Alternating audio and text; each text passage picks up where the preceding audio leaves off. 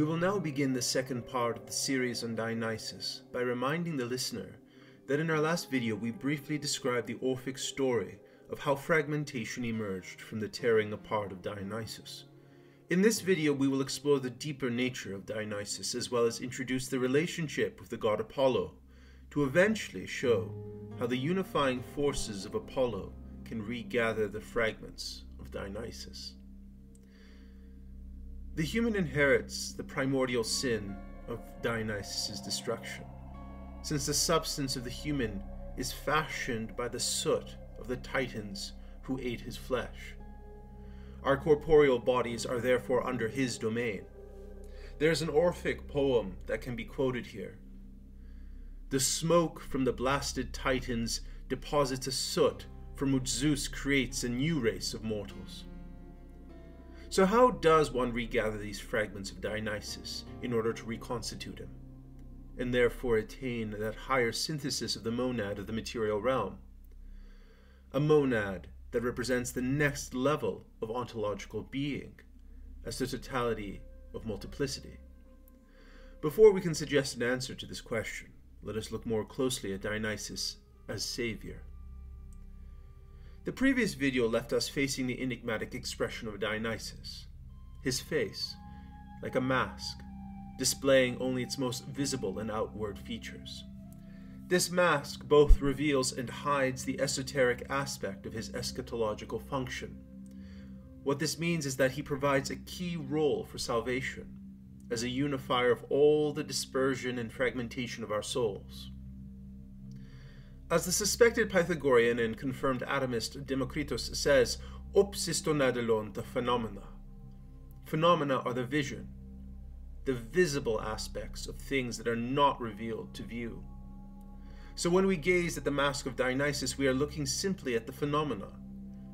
Beneath this phenomena is the Dionysian life, involving wine, ecstatic dance, and bacchanal revelry. Beneath this mask is a chthonic Dionysus, who maintains prominence in the afterlife, alongside Persephone, who is sometimes understood as the chthonic Aphrodite. These underworld goddesses sometimes also include Hecate and Demeter. They were worshipped in certain locations, particularly prominent in southern Italy, for example in the towns of Thurii, Hipponium, and Thessaly. Let us briefly amplify the esoteric connection between Dionysus and Persephone. The most recent excavations in Thessaly have unearthed inscribed gold plates cut in the shape of ivy leaves, which is one of the symbolic plants of Dionysus. These discoveries confirm that there was a Bacchic imagery integrated into the worship at these sites, which is also intertwined deeply with Orphic theology. In fact, Bacchic and Orphic images were so integrated in ritual practice and theology that it is incredibly difficult to tease them apart. Peter Kingsley says, "Abundance of milk is a characteristic feature of Bacchic imagery, but very typically it is mentioned alongside a reference to wine.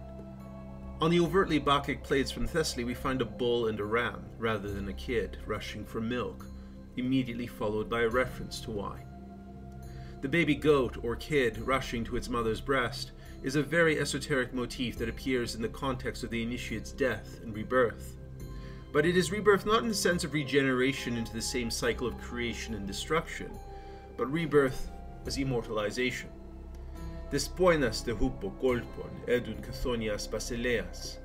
I have made straight for the breast of her mistress, queen of the underworld."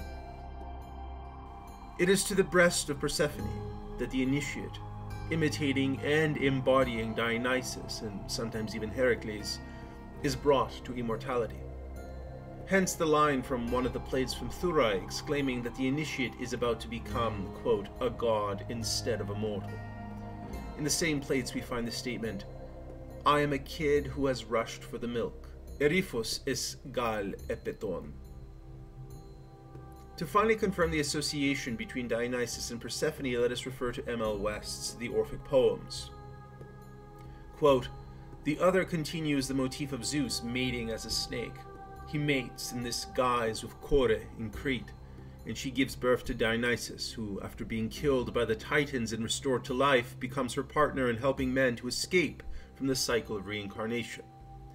Here we can clearly see the eschatological function that Dionysus plays along with the association of his mother Persephone, the queen of the underworld. Even Nonnus of Panopolis, the late Greek poet in the 5th century AD who composed the Dionysiaca, preserves the ancient image of Dionysus in Book 45 of this tome. As he sat there laughing, not falling in the dust, the boy begged the bacchant for milk as if she were his mother, pawing at her chest, and the unmarried maiden's breasts spontaneously gushed with milky moisture. Unfolding her woolly tunic for the hungry boy, she extended her nipple, newly flowing, to his young lips, and the virgin satiated a child of unusual liquid drops. Many women hoisted away the babies of a shaggy-chested lioness who had just given birth and nursed them. Another, striking the dry earth with her sharp thyrsus, smote the top of the mountain, splitting it in two. Rough rock turned red as it gushed wine all by itself, or smitten from stone, white fountains of milk flowed on their own in streams. The blood-red wine that flows through our veins is superposed onto the baby goat's milk of initiation.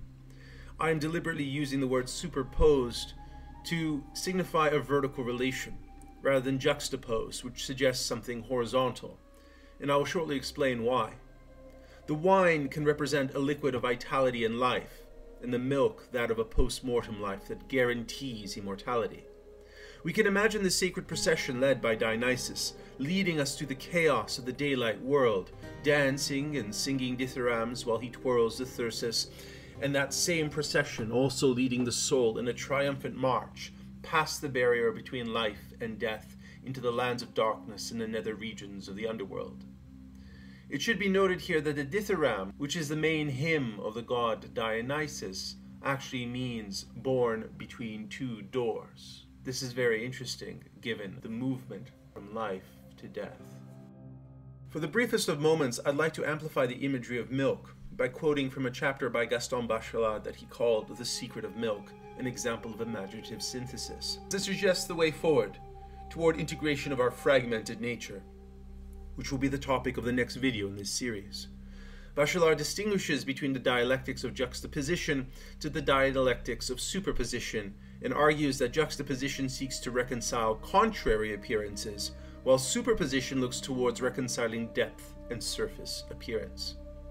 The imaginative faculty uses a superposition of images to comprehend the whole. Based on this mode of imaginative perception, he can better understand the French poet Jacques Audiberti's statement that milk possesses a secret blackness. Bachelard says, quote, "The poet who communicates immediately with the deep material image knows well that an opaque substance is necessary to sustain such delicate whiteness." Similarly, Anaxagoras states that, quote, "Snow composed of water is black, despite our eyes." Bachelard continues, "Indeed, what credit would snow deserve for being white if its matter were not black, if it did not come from the depths of its hidden being to crystallize into its whiteness?" What this seems to suggest to me, without falling too deeply into the metaphysics of color, is that the immortalizing drink is already an accomplishment, a liquid representation of the removal of all impurities, similar to the albedo stage of alchemy. But the impurities that are being removed are the accumulated dross of the life that has lived and suffered, and therefore requires purification. The secret blackness of milk is the prima materia into which the soul has descended. It represents the human's existential state prior to the reception of this pharmakon. It is because of his presence in both worlds, among the living and the dead, that Dionysus is called Soter, or Savior. I want to push back against many commentators who claim that the ancient world did not have a notion of salvation, that true salvation only emerged in the man-God Jesus Christ in the advent of Christianity. This is rather a narrow polemical approach to discount the reality of soteriology among the Greeks and other peoples of the Mediterranean. This notion of salvation is especially strong among the Orphics. What I submit is the fundamental difference between the pagan and Christian religions is that the universalizing tendency of Christian theology seeks to escape regional and local customs and traditions and provides a single theological avenue by which redemption and salvation can be achieved. Just as Christ descended to hell through his catabasis, a similar descent occurred with Dionysus, where his leg was licked by the polycephalus Cerberus, thus marking his journey to the netherworld. Importantly, this indicates that one cannot descend to the underworld without having received such a wound. See here also that Pythagoras was known to have once exposed his thigh, revealing that it was made entirely of gold, and Adonis who was fatally wounded by a wild boar, specifically in his thigh. These seem to be indications of a descent to the underworld. I'm not making the claim that some academics have made in the past that Dionysus is simply Christ. There are indeed fundamental differences, despite the many layers of similarity. Christ as a symbol acts as a conduit that has subsumed and incorporated a tremendous number of qualities and attributes that were once the domain of a multitude of interacting and dynamically differentiated gods and beings. This radically new conception destroyed the polytheistic notion of the particular and unique, and granted it a universalizability that incorporated all things under its domain. Personally, I do not deny one nor the other, but I believe that an oscillation between the universal and particular perspectives is incredibly important to apprehend the nature of reality and embodiment. No perspective is fundamentally fixed. Next, I want to quickly address the sense of fear embodied by Dionysus. What perpetuates this fear of danger of the Dionysian, the god who is always perceived as the great other, the exotic god that is always outside the established pantheon of divinities, is his reputation as the great destabilizer, the one who loosens bonds. There is clearly a whiff of death that a mortal trembles at when a divinity promises release from the mortal coil. Additionally, the tragedy by Euripides expresses this natural anxiety and unfortunately makes central the dangerous aspects of Dionysus, especially when he is rejected by Pentheus. Philodemus portrays Dionysus more in keeping with how the Greeks would have generally seen him. The scholars Furley and Bremer elaborate, explaining that there is, quote, an important distance between, on the one hand, the mythic portrait of wild and dangerous Dionysus, and the way in which Euripides exploited its tragic potential, and on the other, the mild Dionysus, venerated in cult both in the city and the country. It should be reminded that most worship of Dionysus was met with joy and exaltation, and met with his benevolent smile and his shining eyes. The last thing I would like to clarify is that Dionysus has been appropriated by certain cultural political movements in the 21st century that seek to make of him a representation of sexual license, licentiousness, and transgression. None of this is true, and as for transgression, it would be more appropriate to speak of transcendence, since he encapsulates both the feminine and the masculine in a higher synthesis. Furthermore, there is hardly an image that depicts Dionysus engaging in promiscuous sexual activity. In fact, he is frequently depicted facing the viewer in an elevated calm, detached from the orgiastic activities that are surrounding him. Once again, from a Neoplatonic perspective, he unifies the world of generation and destruction, but his essence is above it, since an axiom of Neoplatonic metaphysics is that the cause transcends the effect. His Maenads also deny the sexual advances of the animalistic satyrs. There is a strong aloofness and rejection of sexuality in his female devotees, something perhaps akin to celibacy. Let us quote Walter F. Otto at length on this point. Quote, "There is nothing so foreign to the orgiastic dancers of the god as unrestrained erotic sensuality. If an occasional off-color scene shows up among the countless representations of the actions of Dionysus, the remaining scenes demonstrate in a most convincing manner that the Maenads are characterized by stateliness and a haughty aloofness, and their wildness has nothing to do with the lustful excitement found in the half-animal, half-human companions who whirl around them." Further down the page he continues, quote, "On vase paintings they brusquely wave off their forward loves with torches and snakes. According to Nonnus, each has wound a snake around her body beneath her clothes to protect herself from the lustful desires of men, even when she is asleep or defenseless. Their love is of a higher type." End quote. Later in this video, we will find out what happens to these Maenads and how they are in fact related to the Apollonian muses expressed in the poem by Philodemus.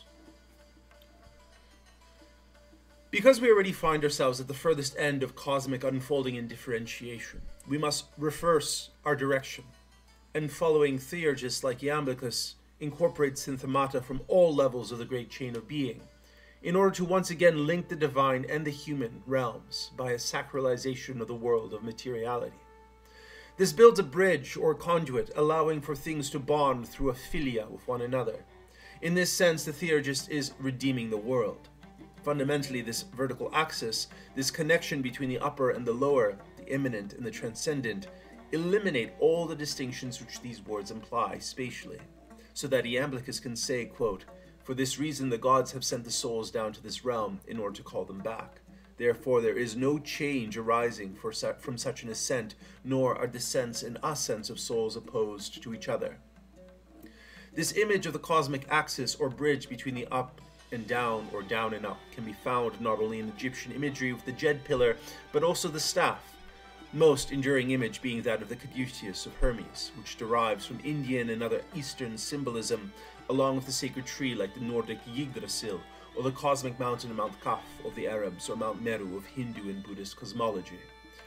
To return for a moment to the caduceus and the Jed pillar, in ancient Egyptian, the word for protection, along with the word for the back or the spine, was Sa, and it is through this Sa that the two opposing snakes of Hermes travel, presumably one female, one male, that demonstrate two movements in opposing directions, up and down. This may strike you as very familiar to the Kundalini, and you would not be wrong. Rebirth was envisaged as the sun rising from the top of the staff to emerge as Khepri, depicted by the scarab. To amplify this imagery, it is important to remember that snakes move in a particular way, neither straight as an arrow nor diagonally, but strangely undulating like waves. This is how the world of becoming operates, through an oblique movement forward that encompasses a rightward shift, followed shortly by a leftward shift, and so on. This is also the underlying movement of the metallurgical god Hephaestus. The exoteric reading is that he is crippled and lame due to his deformed feet that point in opposing directions, suggesting that he moves in a crab-like manner. However, his activity is not of slowness, but of incredible rapidity, embodied also by his cunning intelligence. For that reason, and many others that we cannot get into now, he has been associated with magicians and theurgists. In line with the imagery of the caduceus, Porphyry quotes an oracle of Apollo. Quote, "The stream separating from Phoebus' splendor on high and enveloped in the pure air's sonorous breath falls enchanted by songs and by ineffable words about the head of the blameless recipient. It fills the soft integument of the tender membranes, ascends through the stomach and rises up again and produces a lovely song from the mortal pipe." What imagery is evoked here is that of the human body acting as an air-based musical instrument, perhaps something akin to a pipe. The highest point is the head. In our comparison of the caduceus, it is the topmost portion of the staff, where the sun emerges and descends after the air has made its way through all the membranes and sacs of the vital organs, including the stomach, to emerge into a paean for the god Phoebus Apollo, hymning creation while exhaling the divine pneuma back to its ethereal source in the sun. Having brought Apollo into this video on Dionysus, I want to draw an interesting connection between the two deities that will aid us in setting the stage for the final video. There has been a strong assumption of the polarity between Apollo and Dionysus, perhaps influenced in part from Nietzsche's The Birth of Tragedy, which contrasted the two gods in his theory of art as either Dionysian or Apollonian. In a similar vein, Pythagorean tradition has always been associated with Apollonian upward movement and ascent to the luminous, characterized by the 5th to 4th century BC poet Scythinus, who sings of Apollo. "He brings all nature into harmony, the splendid Apollo of Zeus. He unites beginning and end, and the plectrum of his lyre is the bright ray of the sun." But more recent excavations from Hipponium in the late 1960s convincingly demonstrate that a Bacchic esotericism was directly linked to Pythagoreanism. Herodotus confirms this when he states that, quote, "so-called Orphic and Bacchic burial rites are, quote, really Egyptian and Pythagorean." Herodotus attributes Orphic ideas to the influence of Pythagoreanism, but Peter Kingsley, in his excellent work entitled Ancient Philosophy, Mystery, and Magic, explains that the evidence suggests that the mode of influence is precisely the reverse. It is the Pythagoreans who are influenced by the Orphics.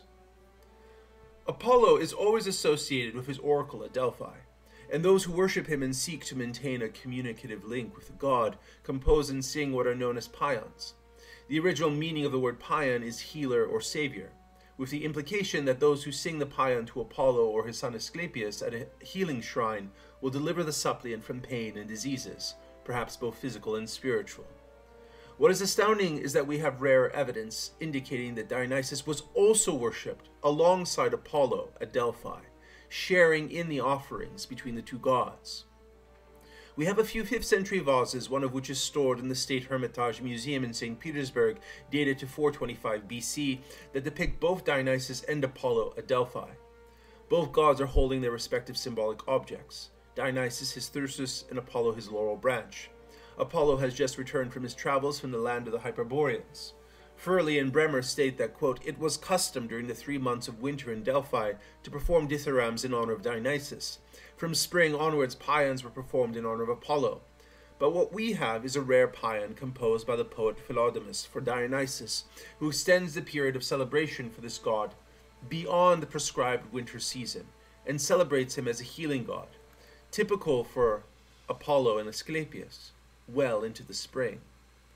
Not only that, but Philodemus also mentions in the paean that Apollo made it law that both gods would share the honors given them by the worshippers, and that a statue of Dionysus along with a grotto would be installed in the new temple.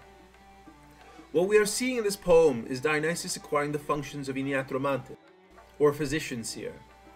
Pausanias corroborates this unique Amphicleian cult by saying, quote, "The inhabitants of Amphicleia maintain that this god is both a prophet for them and a healer in sickness, whereby he heals their illnesses and those of their neighbors through dreams. His priest functions as his mantic mouthpiece, prophesying when possessed by the god." Ioi oio bache, oie paean, musai deotica parthenoi, kisoi stepsamenai kukloi se pasai, melpsan athanatonesae, paean euclea deopi cliusai. Iuhoi oioi bachos, oioi paean, and forthwith did the muses crown themselves with ivy. They all sang and danced around you, proclaiming you to be forever immortal and famous paean. Furley and Bremer note that what is happening here is the moment of transference. Quote, "Before singing in his honor, the muses adorn their hair in Bacchic fashion." Quoting Fairbanks, they say, "The muses become maenads in their greeting to Dionysus. They then proceed to engage in a circular dance, what Bremer calls a kuklios koros, i.e. a dithyramb." He continues, "The poem insists on the exchange of attributes. Dionysus is given the Apolline attributes of a glorious birth, an epiphany at Delphi, and he's addressed as paean in a song called the paean. Conversely, Apollo's female companions dress with Dionysiac paraphernalia and perform a dithyramb.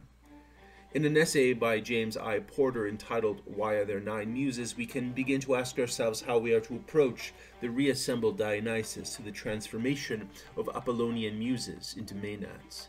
This will be discussed in the next video. At last, let me conclude this video with a brief thought on our divided nature.